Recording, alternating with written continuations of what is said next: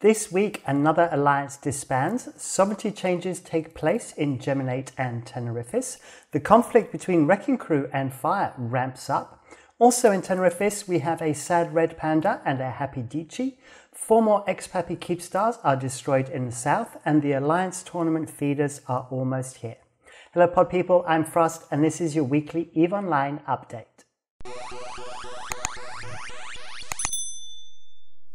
Welcome back. So as always, before we jump into the show itself, I have to announce my Scope Syndication winners from last week's prize draw. And my winners are Dame du Nord and Raven of Soul. So congratulations to both of my winners. I've been chatting on Discord to Dame du Nord. Apparently she makes custom jewelry. She's going to do a set of earrings for me, and I will feature those when I receive them and also give her store a little mention, I think.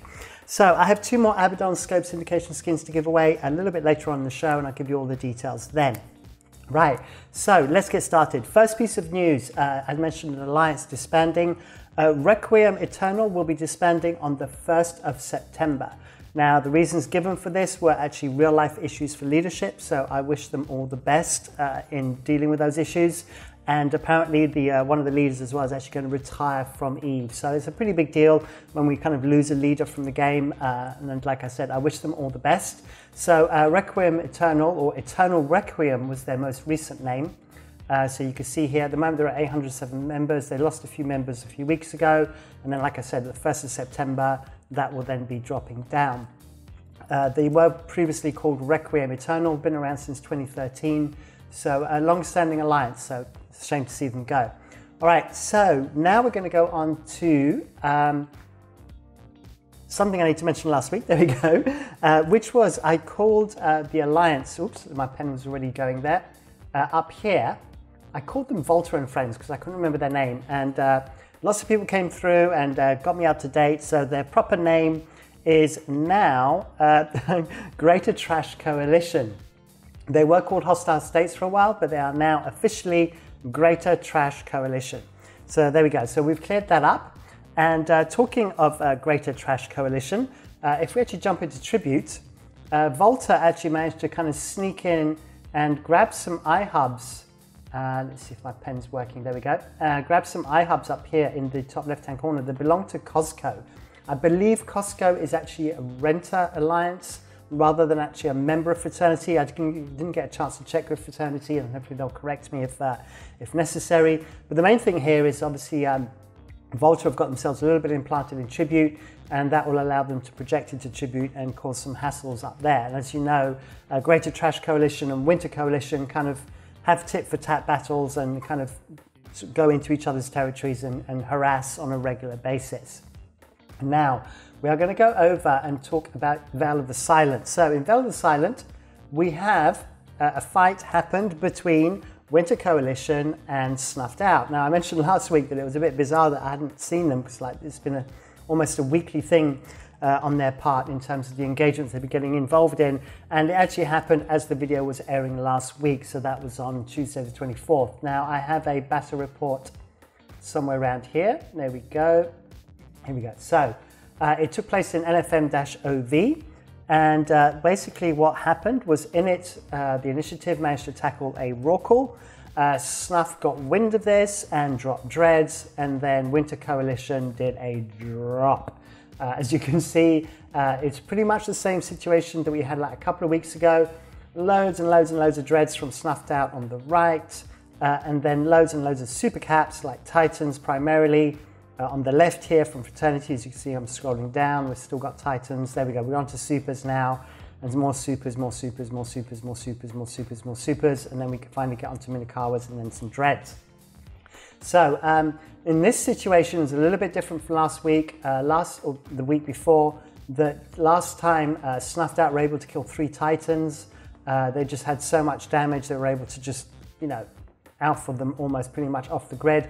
This time around it didn't work out that way, it went the other way, and so Snuffed Out took most of the damage, taking 271 billion versus 126 billion for Winter Co.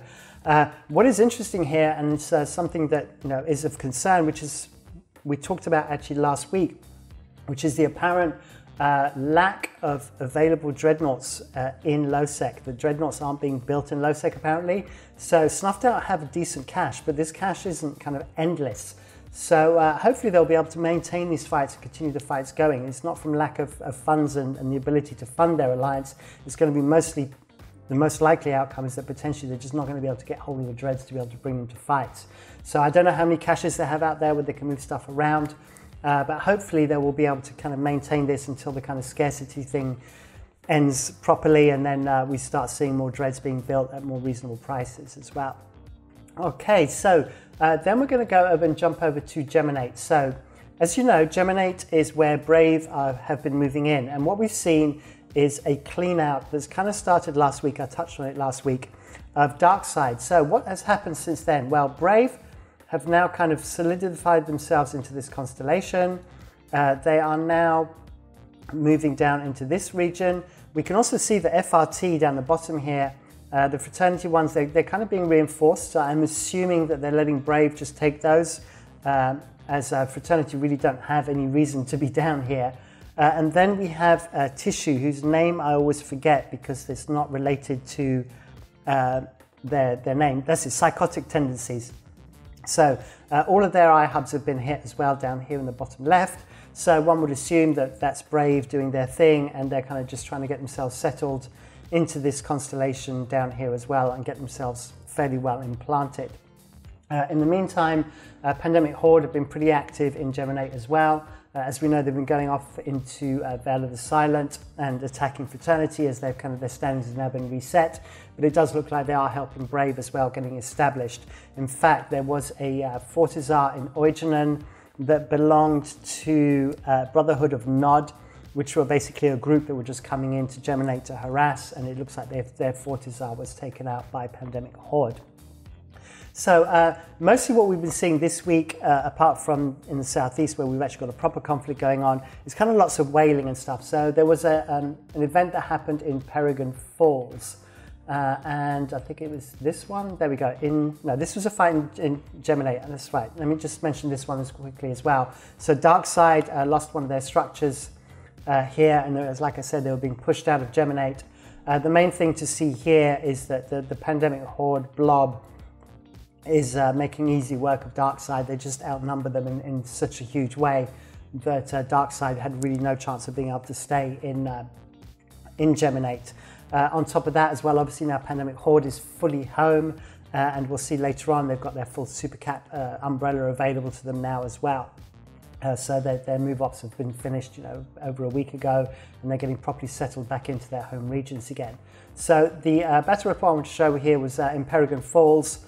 And interesting enough, we had the Initiative, Dread Bomb, and then Greater Trash Coalition, who are here. And so, my pen just is going on I've got lag on my pen. Well, my computer just crashed. Okay, so I've got to try and remember where I was at. I was busy doodling, that's right. So, as I was saying, we had Greater Trash Coalition, along with the Initiative and Dread Bomb, all show up on some whaling. And that's been pretty much their activities for most of the week. So in this case, as you can see, we have loads of caps drop. The Rorqual was still killed. And then we had the same thing happen over in Malpais. And here we had a 12 billion loss, but that 12 billion loss was primarily the Rorqual. So the Super Cap umbrella was actually much more effective. You can see we actually had some Nixes and stuff dropped here as well.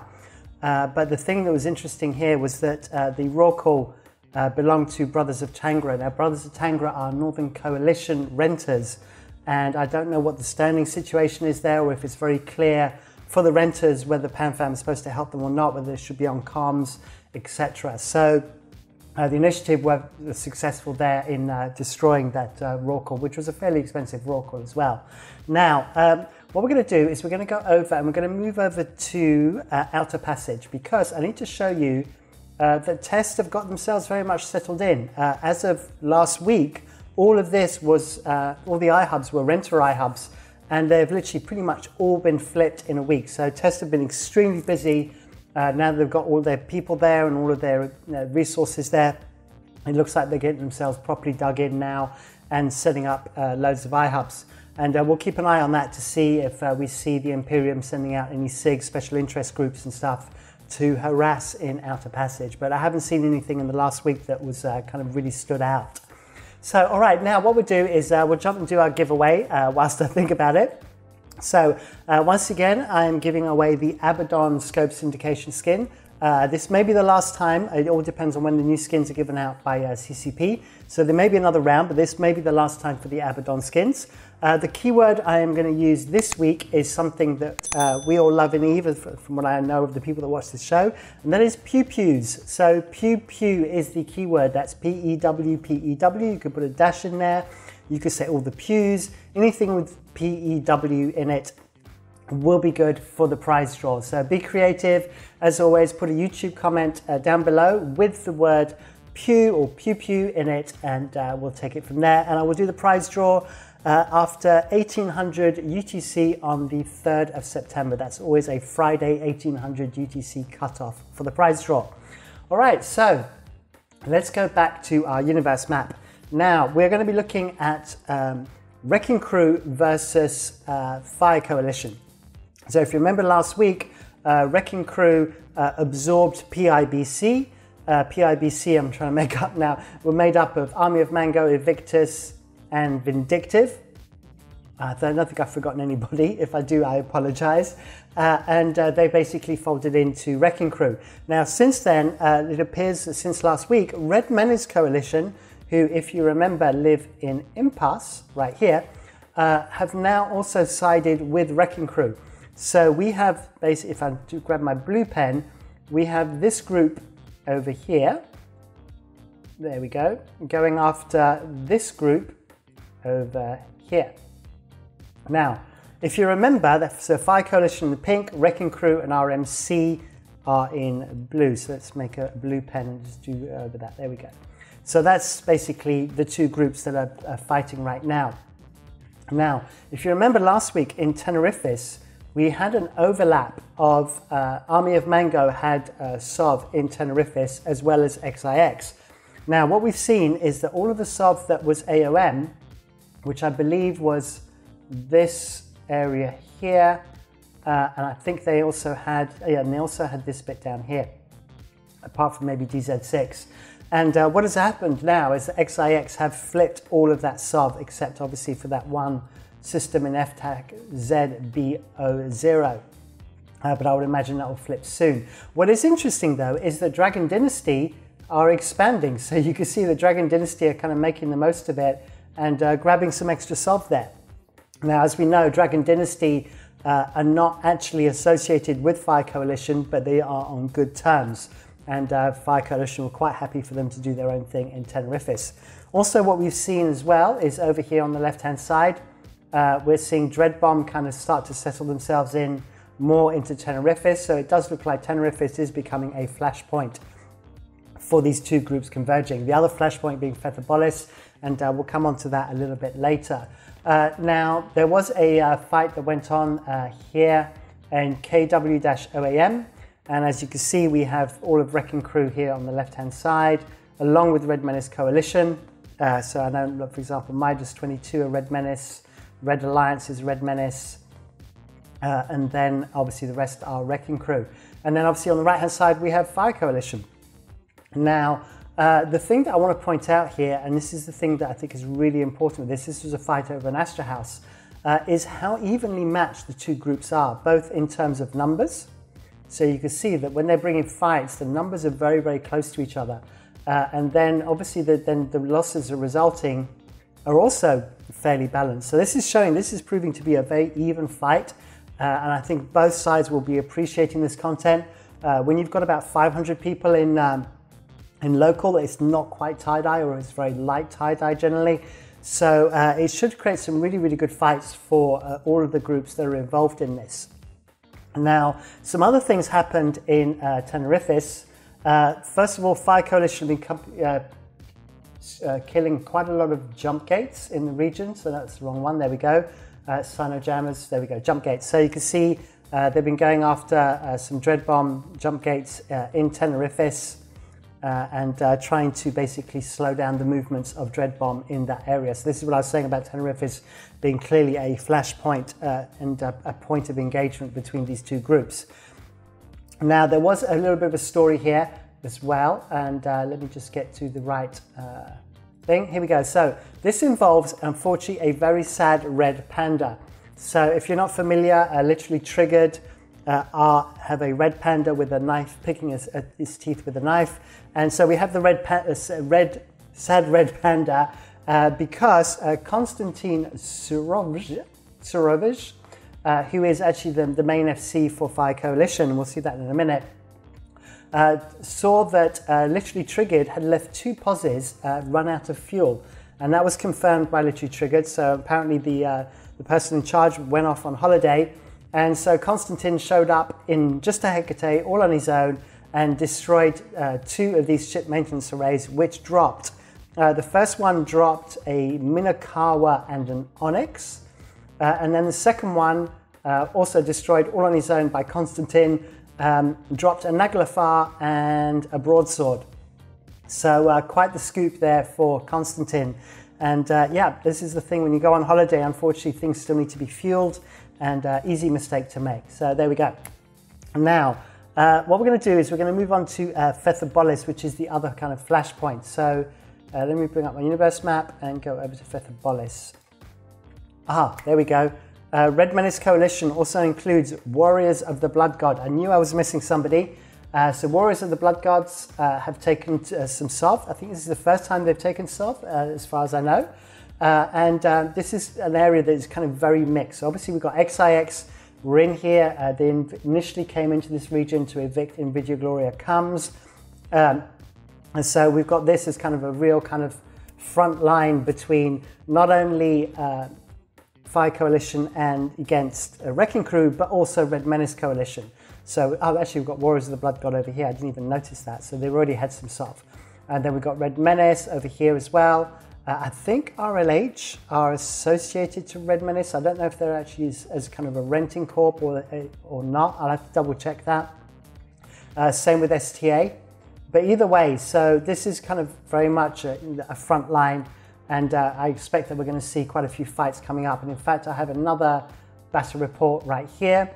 So this all took place in Fetherbolis.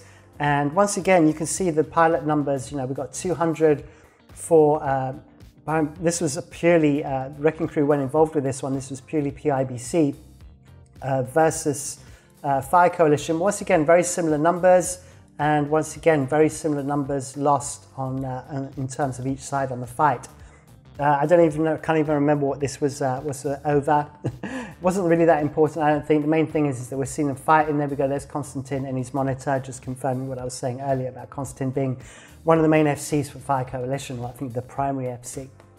Okay, so then we are going to cover all of the stuff that's kind of been destroyed in the south. So before we do that though, I just need to mention Providence quickly. So if you remember last week in Providence, there was a Blood Raider Satio that was fought over. Now I found out a little bit more about what happened there. The first thing, which I didn't even think of doing, was actually checking the kill mail on the Satio. They don't always generate. And the surprise here is that there was no drop of any blueprints for any Blood Raider capitals. So the drop was only like 248 million, which is pretty meh, considering it was like such a high-end PvP target. So yeah, so no skins were dropped, and it was the locals that actually initiated the attack on the Satio, and then Winter Coalition or Fraternity specifically, as I recall, came in and then tried to scoop the loot from the Satio. So there we go. So that was just a quick update on stuff that I didn't have all the facts for last week. Now, what we're going to do is we're going to look at all of the regions in the south where we had previously ex-PAPI now, because obviously PAPI is now dissolved, but basically structures that belonged to PAPI or groups within PAPI that have now been destroyed. So in Catch, we had a test keepstar destroyed.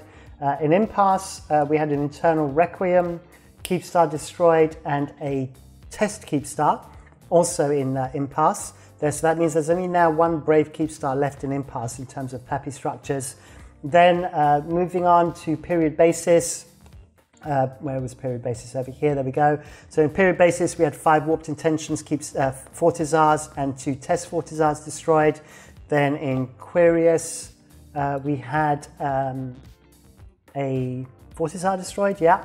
And then finally in Delve, we had a test Keepstar destroyed in SVM-3K. So basically the Imperium is still continuing to clean up. There's quite a few Keepstars still left that belong to PAPI all along those southern regions, and obviously as they get destroyed I will report on that. Then we're going to jump over to Fountain. What I want to point out with Fountain is that we had a gangbang team who were up here and was still kind of the last region, or the last, constellation left within the region. The initiative have now taken that. Also, interestingly, the Bastion have now settled themselves again. So if you remember, they were, is it Esoteria they were for a while, then they kind of got pushed out and ended up in Stain and deploying out of Stain primarily. And then it now looks like they've now made themselves a home in old Celestial Empire and Forsaken Empire territory alongside Init and the initiative. So that's pretty much it in terms of soft warfare. I have some sort of random kills to just bring up as well. Just a couple of things I wanted to point out, which is kind of always bring the right ship. In this case, it was an Okator going through, of all places, Uadama, which is probably the most dangerous low-sec system. Is it low-sec or high-sec? High-sec system in New Eden. It is a kind of a major route through. He got ganked. What is unfortunate is obviously there was 11 billion of cargo in this Okator. It was fitted to try and be as quick as possible and as slippery as possible, but unfortunately an Okator is just never going to be slippery. And as you can see, a lot of stuff lost there. Lots and lots of different things, everything from ships to modules, a really long list. So yeah, that must have really hurt when that got lost. And I think the lesson here to be learned is do you make a decision, I'm still scrolling, do you make a decision of taking 3 trips, taking four trips in a Viator, which is a lot faster and a lot more slippery, and will probably take about 3 times as long, but at least you know that pretty much everything's going to get through, or at least if you do lose something, it will hopefully be just one of the 3 trips. So yeah, I just wanted to point it out there, just the amount of stuff that was in that Okator. So I do feel for that pilot, that must have really hurt. And then we had a Council diplomatic shuttle in Ethereum Reach that died to smart bombs, which was carrying just 1 mod, 7 mods, but for a total of 10 billion. So loads of raw core pilots there going to miss out on their, I think it's 5% bonus to their mining yield because someone took a shuttle through nullsec and ended up getting smart bombed on a gate by a Macarial. So there we go. So lessons to be learnt there, and always things. I just point these out, not necessarily to just have a go at the pilot, but more to make people aware of just the dangers that do exist in choosing your ship to transport your cargo, as there'll always be someone out there looking for you. So be very, very careful. All right, so we're going to keep the show pretty short this week because there wasn't too much news. It was kind of very much an average Eve week this week. Obviously, the thing I'm going to finish off on is the feeder tournament for the feeder rounds, shall I say, for the Alliance tournament take place this weekend. That's the 4th and 5th of September, over 2 days. Lots and lots of matches back to back. I think it starts off at about 2 p.m. or 1400 UTC, goes all the way to about 2000 UTC on both days, so it's going to be packed. I think this will be broadcast on Eve NT on their Twitch stream, so do check that out, and we'll find out then which of these teams will then be going through to the Alliance tournament, which is then taking place in November. I think it's early November if I remember correctly. All right, so that's pretty much it. I think I did take a look at the super cap losses. There wasn't anything particularly surprising since my last show last week. These were the ships that died. Obviously, we've got You Are Dunked here in Declan. If you remember, You Are Dunked did kind of actually work with We Form Volta for an op against No Handlebars, but here they were very much on different sides. That Nyx was all hyperspatial, so it was a hunting Nyx, and it got caught. Then it looks like we had a couple of ratting supers from Fraternity that were destroyed, one by Pandemic Horde, one by Snuffed Out, and then this last one here, the Wyvern that died in Delve. From what I could see, as you can see, it's in an NPC corp. It looks like the pilot originally was in Get Off My Lawn. The corp then left Get Off My Lawn. It looks like it's been there for like 3 years or so. and the pilot tried to get it out, and it looks like he wasn't successful. So yeah, that kind of wraps it up. So that's all from me this week, a little bit shorter than usual. Hope you enjoyed it all the same. As always, don't forget to like, subscribe, hit the bell icon for notifications. Mention me in your Corp Discord, your Alliance Discord to keep the channel growing. It really helps us, and I really appreciate all the subs that we've been getting over the last few weeks and over the last few months, to be honest. And yeah, don't forget to enter the prize draw. Put your comment below. Pew pew is the keyword. That's all from me. Until the next one. Bye.